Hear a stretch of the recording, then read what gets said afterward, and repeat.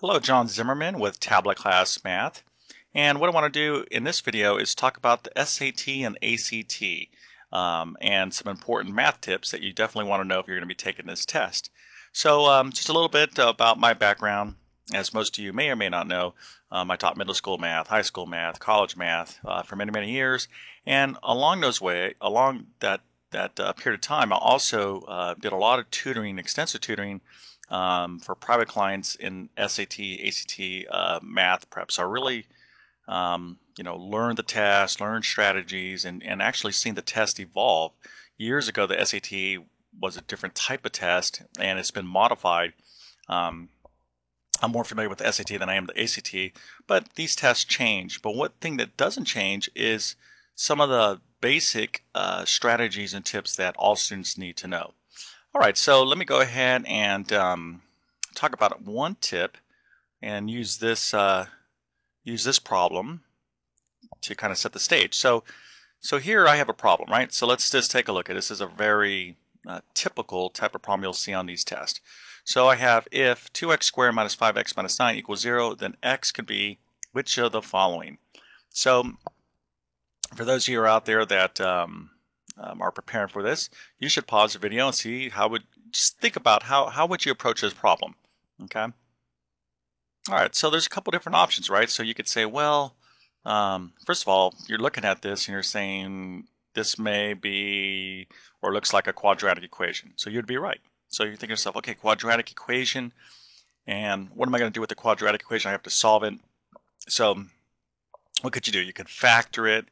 You could try to, if that doesn't work, you can try to solve by completing the square, which is definitely not a way you would want to go, or the quadratic formula, which would be a better way to go, right? So right off the top of your head, you'd say, well, I have to solve this equation so I can find my answers. So in other words, I have to take this equation, solve it to identify, ID, the solutions. Now that's a natural inclination towards even myself, right? You look at this as a problem. Hey, you have to solve to identify the solutions, and then for those solutions, you go choose your answers. That's one approach, okay? And if you could do this, if you could solve that quadratic equation quickly, that would be a pretty good approach. And this is the thing about the SAT. Sometimes what seems to be a good approach may or may not be the best approach because everything is about time. Okay, how fast can you get to this problem correctly? So a better approach, okay, when you see problems like this, and this is common, okay, very, very common, when they're asking you, hey, which one of these solutions is the answer, or which one of these could be the solutions, one of the things that you want to do and recognize is say, oh, okay, I want to plug in my possible answers into the equation and see which one works. Okay, see which one of these works. So in other words, it's like plug and check, plug and check. And you could not even know how to do a quadratic equation, totally forget how to do that. As long as you know how to plug in and use a calculator, you can answer this question correctly. So this is really, really important. Remember, on the SAT and the ACT, if I'm not mistaken, as well, that you get, here's basically the way it works as far as your questions go, right? So if you answer this question, you'll get, like, let's say a point, okay? If you don't answer it, you'll get no credit, but if you answer it incorrectly, I believe it's like a minus 0.25. You get points taken off if you answer incorrectly. So you only want to guess when you have a good, solid, educated guess, okay? If you don't know it, you definitely want to skip and move on. So, but time is of the essence. Okay, that's the whole thing here.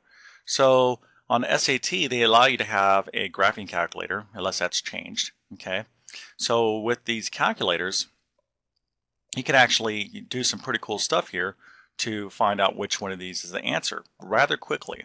Okay, so here's our solutions, our possible solutions to this. So instead of just taking the route of going, okay, I'm going to just plug this in and check, plug this in and check, plug this one in, check, plug this one in, check, plug this one in. That's 1, 2, 3, 4, 1, 2, 3, 4, 5 different possibilities. That's a lot of work, right? So we're all about trying to eliminate the amount of work we have to do for the SAT. It's different than a regular math test, mind you, okay?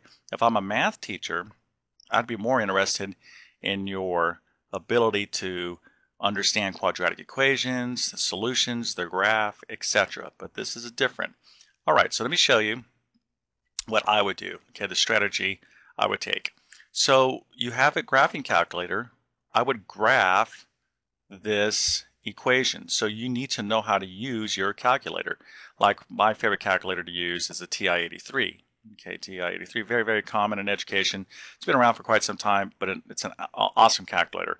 And there's other versions, more advanced versions than the TI-83, but really, you know, most students won't even max out all the capabilities of the TI-83. But on this graphing calculator, or if you have another one, you should be able to graph this function. Okay, you should be able to graph 2x squared minus 5x minus 9 and take a look at the graph on your calculator.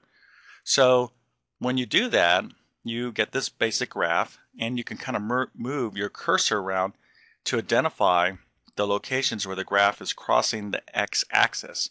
Now this is really important. When we talk about the SAT and ACT, you do have to understand, like say for example, we're talking about quadratic equations, you have to have an understanding of quadratic equations and their solutions, etc. So there's no escaping that. You have to master the material first. Then you have to talk about test-taking strategies, okay? So for those of you, let me just kind of scroll up here. I know I'm kind of going back and forth. For those of you that understand quadratic equations, we know that we can have different types of quadratic equation solutions. We can have real number solutions, which represent points where the graph, and the graph of a quadratic equation is a parabola, where the graph crosses the x-axis. Now if you look here at our options, all of our options here are real numbers. Okay, so basically I know I'm going to have some sort of graph that's going to be crossing through the x-axis.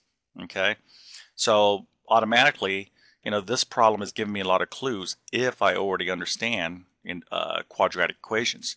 So I come down here, I get my handy dandy graphing calculator out. I'm saying, okay, I need to eliminate some of these solutions that I need to check. So I graph it, and of course when you do look at the graph, you can see on your graphing calculator that it kind of looks pretty close. It's difficult to find the exact points of intersection, but they're pretty close to negative 1.1 and negative 3.7. So you're like, oh, okay, great. I got basically 2 points.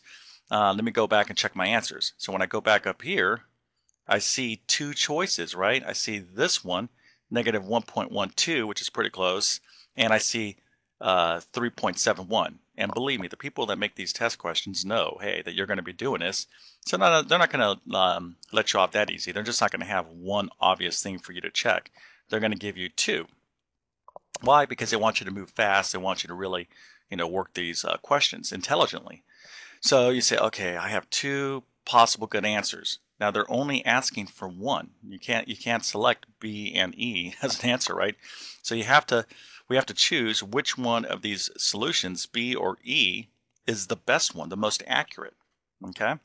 So if you look at our equation, 2x squared minus 5x minus 0, I have to plug in those numbers, okay, or possible answers in here for x, and see which one will get us closest to the value of 0. So let me go ahead and show you that work real quick. So when I do that, I plug in 3.71. That's one of our solutions, right? And we identify that as being pretty close to something on the graph that would work. And I get negative 0.02. So that's really good. That's pretty close to 0. So our other option, which was around negative 1.1, our solution was negative 1.12, our possible solution as an answer choice. So I plug that in, and I do the work, and I get negative 0.89. So which one is closer to 0? This one is. Okay, so this is the correct choice, 3.71. So, if you do this by hand and you don't know how to use your calculator, like I just typed this all into my calculator real quick, to parentheses 3.71 and parentheses squared. In other words, I just typed all this in and hit the enter button to do this. So I'm not kind of doing this piecemeal. I'm just using my calculator, to the max, very effectively. So a couple takeaway things here for the SAT. Okay. Let me just go back up here real quick. So this would be our solution. Now, for those of you who, understood this nature of this question, oh, it's an equation. Here's the possible answers. I understand it's a quadratic equation. None of these here look like simple basic solutions, right? It's not like x is equal to 1 or x is equal to -5. So I know I'm going to have some sort of solution that I'm going to have to use a quadratic equation for, something along those lines. You have to stop and think, and that's why the SAT and ACT, it takes preparation. So let me just wrap this up real quick. This is one problem, but the concepts, overall concepts and strategies are the same, okay? All right, SAT, ACT, when you're thinking about it, how do you want to prepare? Well, step one is you got to understand the material, all right? So you have to master the material.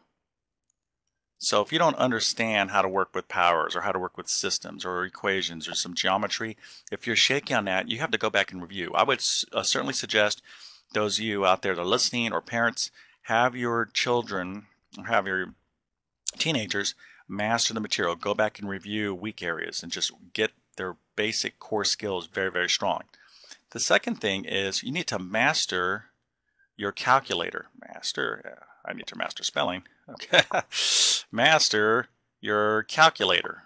Okay. Your calculator is extremely powerful. You got to work with it effectively. Okay. You have to be very confident with all its functions, and you really got to use it because that's going to be a big part of your ability to get to these questions quickly. Okay. The third thing is you need to identify a lot of the common questions on SAT and ACT, okay, and your tactics, okay, or how you're going to respond to them. So this only comes through practice. So when you're taking a lot of these SAT, ACT practice tests, you have to learn and read up on the different strategies. This is what it's basically plugging in and check. So that's one common strategy. But if you didn't know that, you might be floundering, and every time you see this question, you might just do it the wrong way. You might get it correct, but it's going to take you, 3 times as long to do it. Okay, so you have to identify what type of question, what's the best strategy, and now not all of the questions are going to be so obvious, but those questions that you recognize right off the bat, you can recognize, oh, this is this type of question, I can apply this type of strategy. Boom, that's going to save you time. That's going to lock in a solid, point in the plus column, and that's extremely important.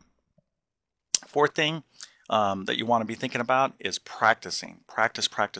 You have to practice like a lot. So even, let's say, 10th graders, right? So you're taking the PSAT. Well, I've heard this time and time again. I'm only in 10th grade. I only have to take the PSAT. Then I see where I'll see where I stand, and then I'll start studying. Wrong. It's the wrong approach, okay?